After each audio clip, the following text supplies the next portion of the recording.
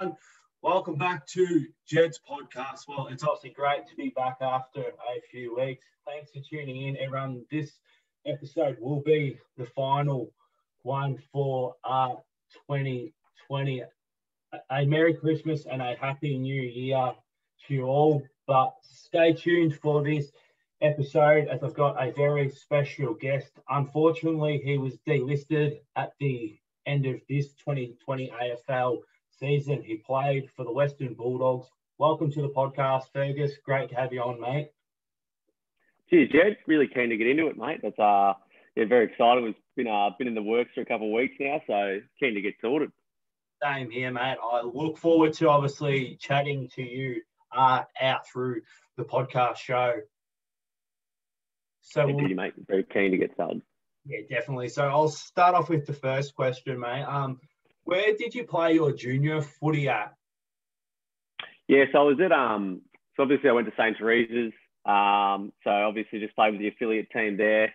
And then Keynes and Sandhurst was my main junior one. They had not a direct correlation with Sandhurst at that time. I think they're just called Sandhurst now, but that was sort of just where I went. Obviously playing for Sandhurst, before I got picked up. It was a family club, so it was a real no-brainer for me. I don't think my parents would let me go anywhere else. So yeah, that was where I sort of just did all my stuff, and I managed to play, some footy with blokes who I played a lot with growing up, and then into senior footy, which is great. You get to build those friendships early on. So that was a really enjoyable thing for me as I sort of started to develop as a footballer. Yeah, so you're just saying then, obviously, mate, you played for St. Teresa's, which is in the Bendigo Junior Footy League. Then you obviously played in the Bendigo Footy League before you got drafted. How long did you actually play at Sandhurst, mate, before you went across to the Pioneers? So I played 2 years of under-18s, and in my second year of under-18s, I managed to scrap in a couple of senior games, and then I broke my foot. So I ended up missing about 9 months with that, and then played a final year at Sandhurst where I was sort of in between a couple of clubs. So I played with Sandhurst for the first half of the year, and then I actually wasn't on the Pioneers list to start, so they ended up calling me up about halfway through the year and said, look, there's a spot available if you'd like to come and have a run around. So it's sort of a funny old year. So it was 2016. So I ended up playing, I think, 5 or 6 senior games at Sandhurst, and then played most of the rest of the year at the Pioneers, but then managed to sneak back to finals and sort of managed to sneak into a 2s flag there with my brother and a few good friends there. So it was a weird year, 2016. But yeah, so that was my third year at Sandhurst. That was my final year for the time being, yeah. Fantastic, mate. Sandhurst are obviously a great footy club in the Bendigo League. They've obviously got they've been very successful over the years, obviously being in the Bendigo League. Yeah, so they're a great club. Obviously, yeah, so obviously, as you said, then you went to the Bendigo Pioneers squad, mate. What was it like there? Obviously, it would have been much different to Sandhurst with all different routines and that. Yeah, definitely. I think, when you do play at your local club, being Sandhurst, it is more of a club feel. There is one goal, and that is to, essentially be successful, as you said, and try and win, premierships. Whereas when you do get to the Pioneers, there's still that aspect of wanting to win, but then there's also the aspect of, players want to move on to that next level and get picked up. So I think that's probably where, that balance has to be found at that NAB league level, where you try and build that successful reputation, but you also, you want to get players into the highest level. So it is that fine line. And I think players, because you do think, when you are playing, there's someone watching me, that, you can get, really internalize your thoughts and think a lot about your own performance. So it was a really weird experience going in, because as I said, I went in halfway through. And so I had to learn pretty much all the boys, bar a couple I played junior footy with, pretty quickly. But I was lucky in an aspect. Joey Atley was the captain at that stage. He went to Port, but he was a really great fella, really welcomed me a lot early on. So it was a struggle early on, but yeah, I really, felt at home really quickly, and they were terrific in sort of welcoming me in. That's fantastic. Like you were just saying then, Fergus, obviously, mate, you felt welcomed and obviously at home at a different footy club, mate, early on in your age. Obviously, like you were just saying before, it's different to obviously, being at Sandhurst at that country level, it's a lot more competitive. Obviously, your teams like your Pioneers and that, they are pretty much your next level to get the opportunity to potentially be drafted. Obviously, you got drafted to the AFL. You obviously would have had to have worked very hard, mate, at Pioneers level.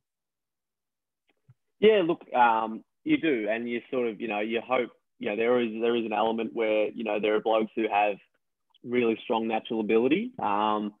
From a young age, I probably didn't develop as quick as other people were, so I had to put in, a bit more work with my fitness, and my skills were at, a certain level where, because I wasn't, in under 16s, I was a lot shorter than everyone else. I was, pretty light.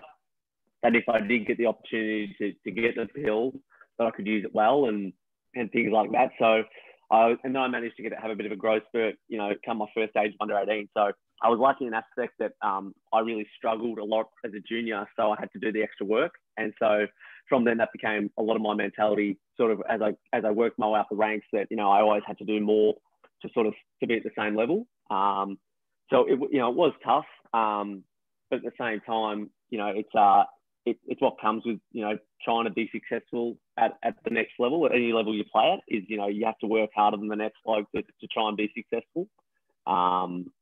That's just sort of, it's where it all sort of came to for me.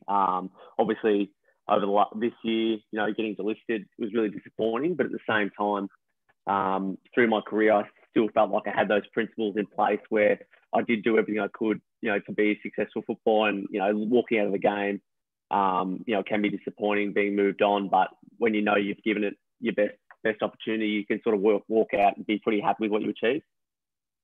Yeah, that's right, Ferg. Obviously, you're just saying then it definitely would have been, mate, really disappointing for you to be unfortunately delisted by the Dogs at the end of this AFL season that's just gone. And it obviously would have been a tough year, I imagine, for you players, obviously living in hubs and quarantine and spending a lot of time away from Victoria. Yeah, mate, it was a really different year. It is, and it's an interesting one to talk about, and I'm sure we'll look back at this whole year as quite a difficult part of that experience. Is something that you sort of think is quite interesting. And even talking to a few people who've asked me what the hub was like, we had different things. We had festival tournaments going on. We couldn't leave our hotel for the first 2 weeks. If you crossed a boundary line, you broke in quarantine. So it was a really different sort of experience. It was really tough by the end. And I think every player had their own challenges up there. But yeah, definitely one I'll look back on and sort of laugh at years to come with sort of the experiences I got to have up there. Yeah, that's right, mate. Like obviously some clubs said it was obviously good for their club, especially with their younger clubs, I suppose like your Carltons and your St Kildas at the moment, and them guys, obviously, they got fairly younger list, and even the Bulldogs have got pretty reasonably young list still. Obviously, they said that they obviously thought it was good for players to obviously build relationships and also bond together, but it obviously would have been such a long time to be away from your families and obviously not being able to come back home because you just had to stay in hubs in all different states there were at the time. Yeah, and definitely, and you really feel for, you think about the blokes in their first year, like that's their first experience of AFL footy, is that they have to move up to Queensland away from their families. And I know in my first year I relied really heavily. I went back to Bendigo a lot to see my family, on if I could get back on a Saturday or a Sunday. And to think, those blokes didn't get that for, up to, 12 weeks, 13 weeks. It is a big job for them. So you do sort of look at those blokes and go, I've got to do whatever I can to help them get through, because you can only imagine if you're going through something where you're struggling and not seeing, your partner or your friends or that, it's probably multiple by 10 by what these, young fellas are going through. So there is that challenge. But even talking to a few blokes from different clubs up there who didn't have a successful time in the hub, they still said, what they learned from it, is such a big thing for their development. You look at North Melbourne, who, I don't know if they had a win in the hub, but at the same time, Flynn Perez managed to break into that side, and the things that he would have learned from that will just take him hold him in good stead for years to come. So I think, there were the challenges of the hub, but there's still so many positives come out of it too. That's right, Fergus. There obviously would have been a lot of challenges for you, but the community, I know they were very grateful for all the sacrifices used players and staff and the AFL made to continue the season, especially when Victoria had them tough couple lockdowns. I'm sure that it would have given, because a lot of people love their footy, so I'm sure it would have given them something to look forward to watching on the weekend. So you guys sacrificed a lot, and I'm sure a lot of people are grateful for what you guys done as players. Oh, thanks, mate. And we, to say it was tough in the hub, we obviously knew what was happening back in Victoria. I lived with my brother and his girlfriend, and they were stuck in Melbourne. And so, talking to him, he was keeping me updated with things that were happening. And so, we were given, a bit of a luxury to get out of Victoria to keep the season going. And, we're really grateful that we were able to get that opportunity, but we understand all the struggles that, people back in Victoria had to go through. But, you hear, I was speaking to my family a bit, and they were sort of saying, oh, it's great that the footy's still on because it's something to watch.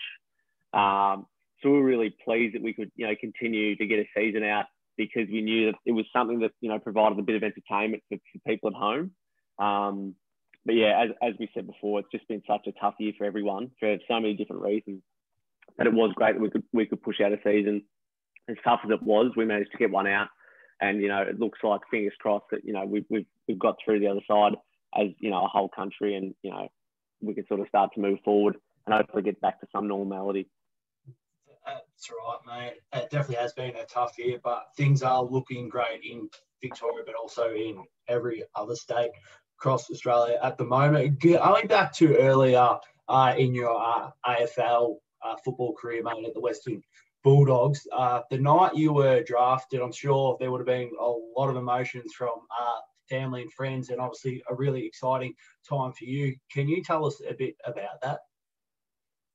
Yeah, so it was a very interesting night. So I'd sort of spoken to a few clubs leading into draft night. I think maybe 7 in the end, but none of them really in a heap of depth. None of them left me with any confidence that, something might happen.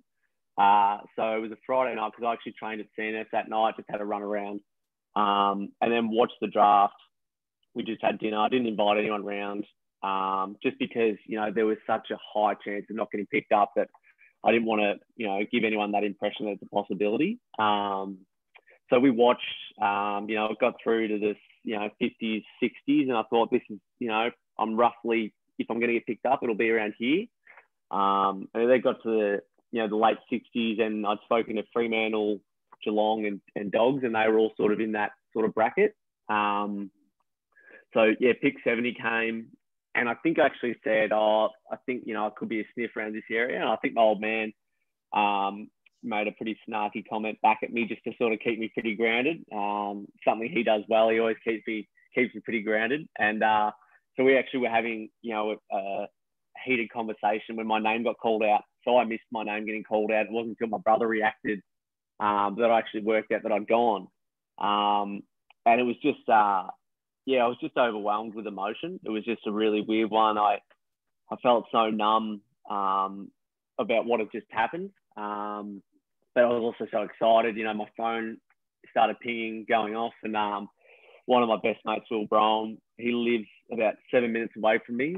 And from the moment I got drafted to the moment he arrived at my house, I think it was about 3 minutes. So I'm terrified about what speed he was going at to get to my house that quickly. But it was a really great night. I spent spent it with my family and friends. It was unfortunate my mates were going to school, so we were all booked to go to schoolies the next day. So they couldn't come out for a drink with us, which is, disappointing because they had a flight at about 7 a.m. So I missed out on catching up with them for a drink. They came to the pub just to say good day. So that was great. But look, it was one of, my favourite moments was that night and getting to experience that. And it's something I'll always look back on and think of really fondly. I am glad, mate. You obviously really got to enjoy your night with your family and obviously a couple of friends later on, like you said. So obviously, once you knew, mate, you were at the Dogs, you drafted, your name was called out. Obviously, after that, what can you explain to everyone what happens? Because I'm sure things move fairly quickly after the draft. Yeah, so it's a pretty quick turnaround. So obviously the draft was a Friday. So I spent the next couple of days just catching up with a few people, just sort of doing that. But then pretty much the rest of the time was just packing to start training on the Monday. So it was a pretty 3 days to sort of get your stuff sorted and then, move down to Melbourne. So it is a pretty quick turnaround. And, the club were terrific in terms of, helping you as much as possible. Getting a bed sorted, a TV. You move in with a host family, but for the first 2 weeks, you live with a player. So I lived with Josh Dunkley, who is he's an absolute professional, a terrific cook, which helps. But it is a really wild turnaround in terms of how quickly you've got to get moving. But as I said, the club were terrific. We had Brent Prismal as a player welfare, and he's still there. He's one of the best people you'll meet in terms of making you feel comfortable and doing everything you can to make sure you get yourself sorted. Clubs, AFL clubs nowadays, Fergus, like you were just saying then with the welfare, mate, they've got so many great professionals, that are involved. And like you're saying, players are physical, but also their mental well-being is really, really important as well. Yeah, absolutely. And I think, the scope for that to from where it was probably 10 years ago to where it is now has grown so much, because, so many players are coming forward and saying, look, it is a real struggle. And it is a boyhood dream to play AFL. And, you're always thankful that you get that opportunity. But at the same time, there are so many other challenges that come with it that you just don't expect to have until you get into the game. And I think the exciting thing is that players, there is that confidence now where they can come out and say, look, I'm struggling a bit. And, the AFL putting in these really great resources to make sure they can do whatever they can to help those players. And as you said, there's great people in the game in those roles. But I think, we still have a long way to go before we can get to a place where it's at the place it needs to be. We've done so much great work over the last few years to improve that. And hopefully that only improves. That's right, mate. There is always improvement for things in life, and like you're saying, I'm sure later on down the track there'll be lots of new things, and the AFL will have even better resources than what they've currently got now set up. Yeah. So going back to before Ferg, you said obviously you lived with Josh Dunkley for a while. How was that experience for you, mate? Yeah, it was interesting. It was like when you stay at a friend's house for the first time and you're sort of never really comfortable. Yeah, you ask really politely for everything. You don't know where the glasses of water are. You got no idea. But I was pretty lucky because Timmy English was there as well. So we were sharing a bedroom. So it sort of was good to sort of experience that with someone else. And me and Tim are still really close now, probably because of that experience. He was probably in a worse spot than me. He was a young 19-year-old who just moved over from WA. So you can only think about the move he's had to make rather than me, who moved 2 hours down the road. So it was really nice. We got to have that experience. Josh was living with his sister at that stage, and she was also, a pretty handy cook. So we had great food. We were coming home to every night, and the bed was the best thing I've ever slept on. So we got treated really well at Dunk's house. I think we got the best deal there. So look, it was a really good experience. And as I said, he's a really big professional in terms of his recovery and everything he does, around his footy outside of the club. So it was a really good experience to see someone like that and the work that they do, because it just sets you up, for what okay, this is the level I have to get to if I want to be, successful here. Fantastic, mate. It seems like you were treated very well, like you were just like we were just saying. Then, yeah. So obviously, you played a few games for the Dogs. You played down forward. What was the experience like for you? And can you tell us a bit about playing down forward, mate? Yeah, so it's I think if you ask any of the Dogs fans, at least the ones that comment on the on Facebook, the forward line is one of our big work-ons. But and it was tough. We have such a fast back line that we play through that being a forward, you have to be someone who can be mobile and on their toes at all times, just because the ball could come in any which way, any direction. We like to play a fast game, so you have to be able to adjust really quickly. So it's a tough spot to play. And I think you talk to anyone in footy that the forward line is one of the hardest positions, because you rely on everything happening up the field. If you're a backman, your job is, I can be used defensively, but also I know the ball's going to be coming in defensively. If you're a midfielder, it's your job to win it. Whereas as a forward, everything's dictated by what's happening up the field. So it was challenging, but for me, I really enjoyed that.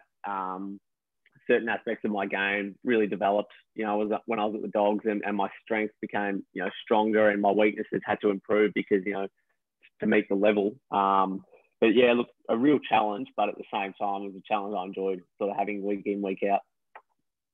It definitely would have been a great experience for you, obviously, playing up forward. Who was the toughest opponent, mate, for you to play on, do you reckon? Oh, yeah, I had so I only played, as you said, I only played a handful of AFL games. I got Alex Rance for a quarter 1 week.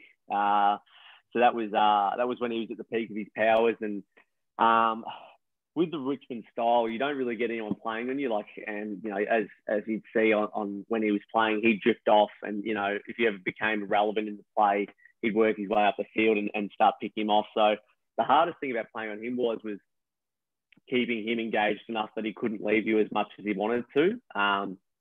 But when I'm in game 5 and he was in game probably 250 or so, and in all Australian form, it was always going to be a tough one. But he was definitely the toughest, so strong, could cover the ground and read the play really well. But look, I was lucky enough to play on some really good defenders and learn so much. I played 5 games of AFL, and the amount I've taken out of that and just used it in my footy going forward has been massive. But he'd have to be number 1, I'd say.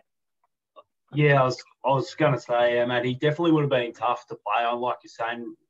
As we all know, Rance was such a terrific player, but he was also very smart too. He could read the ball as well, so that would have been a challenge for our forward line players like yourself. Yeah, definitely, mate.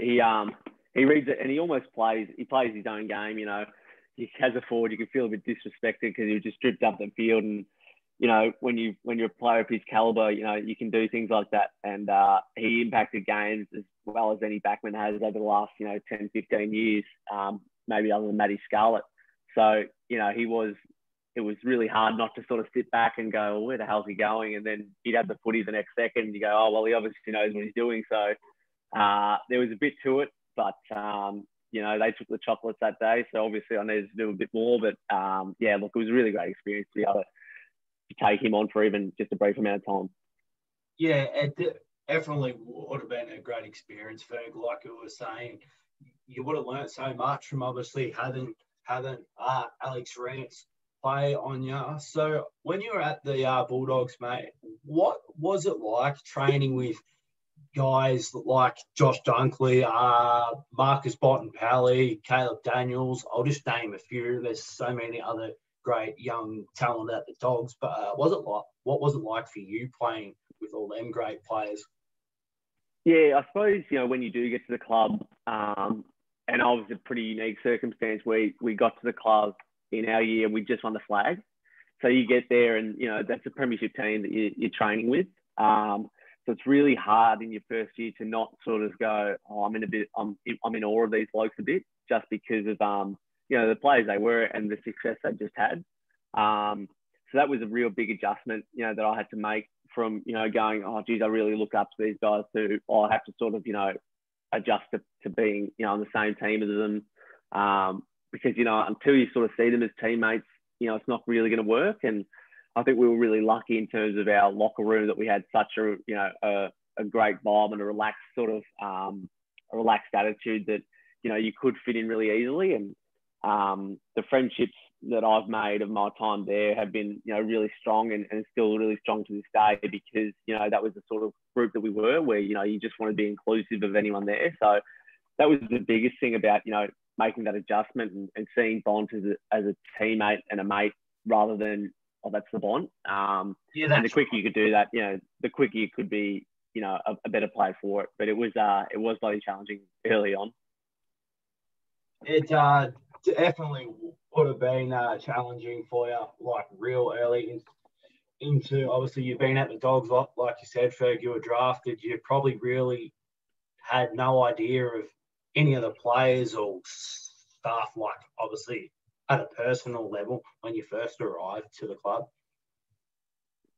Yeah, definitely. And you sort of, like, you'd know a handful of players from every club, but, you wouldn't know, the 35th player. And so that was the thing, you'd learn, 70 names in a day.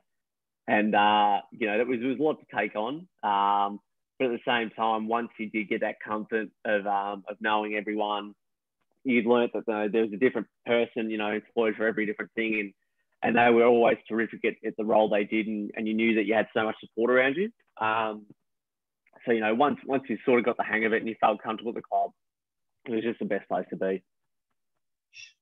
It definitely sure would have been for you. Obviously, back when you were playing at the Dogs or AFL, did you have a favourite football highlight, and can you tell us why that would have been your favourite highlight? Yeah, I'll probably say this, but I've got two. So first win, AFL level, is something that you hold on to. So I was against St Kilda at Etihad. Obviously, the first game is pretty exciting, but my first game was at Ballarat in 3-degree weather, pouring rain, absolutely freezing, and we got rolled by about 30 points. So, it was pretty exciting, that one. But, the first win was always something that'll hold with me. That feeling that I had, after when the siren went, is something that, you try and replicate, but, it's something that you just even can't imagine sort of how you'd feel at the time. And then walking out onto the MCG round 23 against Richmond in front of 70,000 was another one. Just seeing all those people, all the yellow and black. I don't know how many Bulldogs fans were there. There would have been maybe 1,000, but you just see just this Tiger army. And it's really hard to not get caught up in it. You can only imagine what it'd be like to play in a final or on grand final day there when there's 100,000. But yeah, to walk out and see that was something that I could never imagine doing. It definitely would have been a great moment for you, like we're saying just then, Ferg, with the first win, mate. Obviously, you would definitely cherish that forever, but you would definitely be proud, obviously, being a part of the team and the club. Obviously, that would have been a very special moment for you, obviously, winning your first AFL game ever. Yeah, and, it was it didn't look like it was going to go that way, especially early on. We were down by 30 points at quarter time. St Kilda had all the run. And then I think we kicked 9 goals to none in the third, and really got our momentum going. And, we didn't look like losing in that second half. And so I think I came off with about 2 minutes left in the game, and I just got to sit back and actually, look around the stadium and really enjoy it. And, I have memories from that day that I'll hold on to forever. But yeah, that was, getting a Gatorade shower after the game is just, that was something else, mate. I just, that day really will stick with me for the rest of my life. And, that's I'll be always grateful for my career at the Dogs and the opportunity they gave me. But that is the moment I'll always remember and look back on really fondly. What a fantastic moment for you to hold on to, man. Another question I would like to ask you, Ferg. Obviously, back when you were playing AFL, what other interests did you have outside of football? And could you just quickly tell us maybe a couple? Yeah, I think so. Obviously, I'm a sports person. I enjoy sort of all sports. I'm only footy's probably my main one. I'm only half talented at that one, and then basketball. I was a really keen basketballer growing up, and still follow that really closely. I've gotten right into my NFL since I moved to Melbourne. I've got a big Chicago Bears fan. I think I've got a delivery coming today for a Chicago Bears jumper that I've been waiting for about 2 months, mate. So bloody keen to open that one up. Also got into golf a lot. That was a big one, especially up in the hub. Every bloke plays golf, it turns out, when you get up there. So it was really good. And, if you ask a few of the boys, I'm one of the worst golfers they've ever seen. But you shoot me a text and I'll always be ready. So I think that was what the good thing about playing me was. I was always up to play. It just, it was going to take a couple more hours than a normal round would, because I'd just be spending half the time looking for my ball. But yeah, look, they were probably my main ones. Just, filling in time, finding other sports. The biggest thing is, when you're in season, is you do have to find ways to fill in time without, wasting yourself or, wasting energy or wasting fatigue. So the best thing to do was, sitting on the couch, watching a game of basketball or, a bit of golf. So that was one that definitely, piqued my interest. But, you have to keep the education up. So I had to do, I'm still doing some study. Mum wouldn't let me get off that easy with just watching sport all day. So, it was you have to find that right mix where, you're getting the brain ticking over, but also, keeping busy and just watching a bit of sport. You've definitely got yourself some great hobbies there. Yeah, so you're just saying then, mate, you obviously with some studies, Ferg, obviously the AFL and that, I'm sure they have some programs set up. Would that be tough for players, obviously, balancing all their work and then doing like studying outside of football? Yeah, I think there is definitely challenges there. But at the same time, the AFL and the AFLPA have put in some great practices to make sure that players can still do things outside of football. And it does come back to the club about pushing that side of things. We were really big when I was at the Dogs about pushing players to do things outside of football. And in the pre-season, it's a bit more challenging because it is a bit more full on then. But when you do get into season, a lot of the time you spend at the club is about recovery, and you get a lot of time off at home because sleep is the best way to recover and just putting your feet up. So the club is really good at making time for players to do that study. And you're obviously not going to do a 4-year course in 4 years. It might take you anywhere up to 8 years to do that because you're only doing it part time. But I was really lucky that I've been doing a business diploma over the last year or so, and just being able to knock that over bit by bit. And the club really is supportive of that and making sure you continue to do that, just so when you do get to my situation where you do leave the game, you have something that you're either doing or you can fall back on. And I've been lucky enough to be in a position where I sort of feel comfortable with where I am, rather than really stressed. It is great that they do that to support you as players. It's fantastic that the clubs and the AFL do that. I'll ask you a couple more questions quickly before we wrap this podcast up with you. Who did you idolise growing up as a young kid? Yeah, it's a good question. I think it probably varied from my age. I think once I started to really get invested in footy and know the type of player I wanted to be, I really took note of Nick Riewoldt. An amazing runner, could take one of the best contested marks in the game.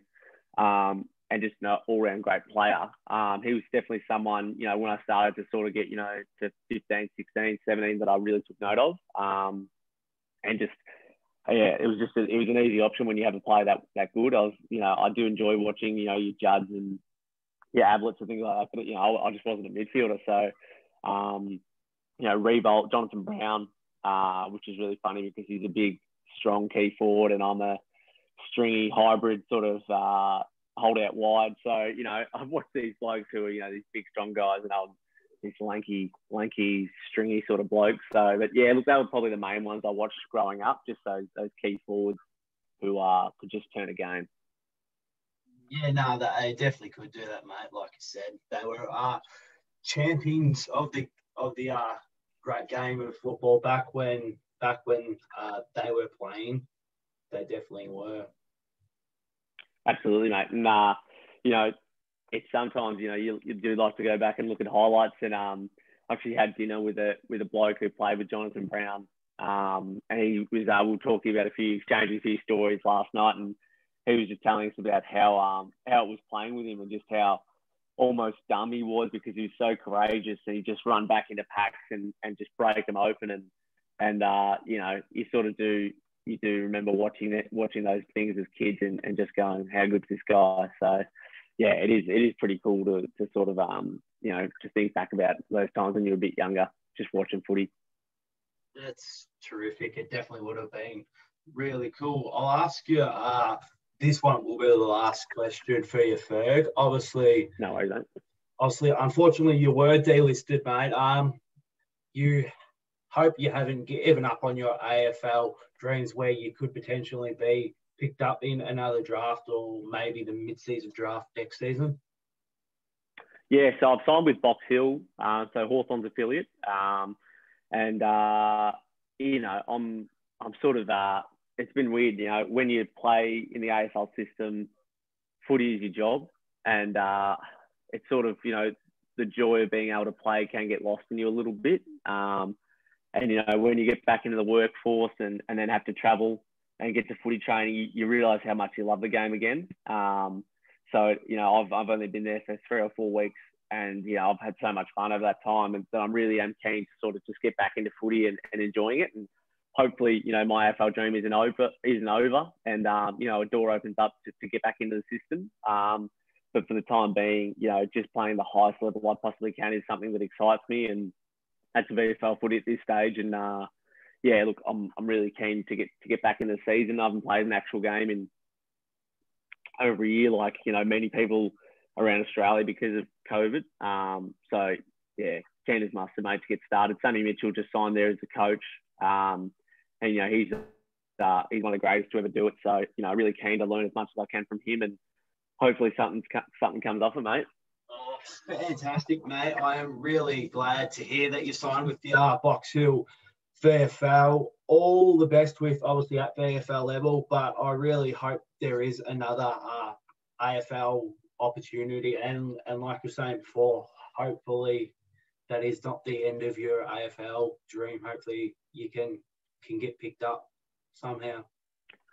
Yeah, thanks, mate. The support I've received from, family, friends, and just, a few of the messages you get, on social media just mean a lot to you. I'm sure people that send them think, oh, this bloke's probably never going to see this, but I appreciated all of them. It means a lot to you when you get those things and you hear the support that you get. And so, fingers crossed, mate, we'll see what happens. But if not, I can walk out of that game knowing, I gave them everything and, I managed to get 5 games in, and just walking out, getting that first game, you live out the boyhood dream, and it's something I'll hold on to and know that I'll be grateful forever for having that opportunity. That's right, mate. Obviously, definitely be proud of what you've done, Ferg, and achieved at the Bulldogs. But as you said, just look forward to your next opportunity in life, but also in football as well. So a massive thanks for coming on the podcast, mate. Thanks for talking about your footy journey. It's been great to have you on the podcast. Really appreciate your time. Oh, thanks, Jed. It's been great, mate. I've really enjoyed this. wrap we managed to get it done. As I said, mate, it took a couple of weeks to get sorted, but stoked to have been on board, mate. And thanks for having me. No worries at all. Thank you. Thanks, everyone, for tuning in.